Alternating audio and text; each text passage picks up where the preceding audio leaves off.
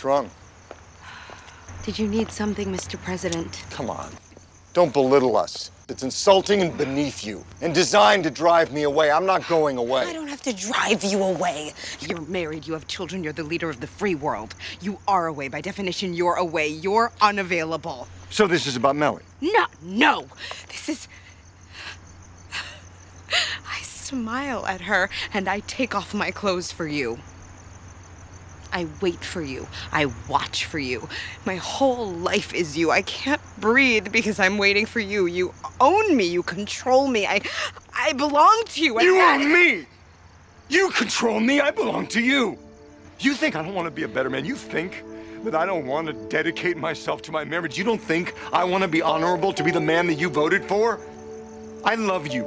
I'm in love with you. You're the love of my life. My every feeling is controlled by the look on your face. I can't breathe without you. I can't sleep without you. I wait for you. I watch for you.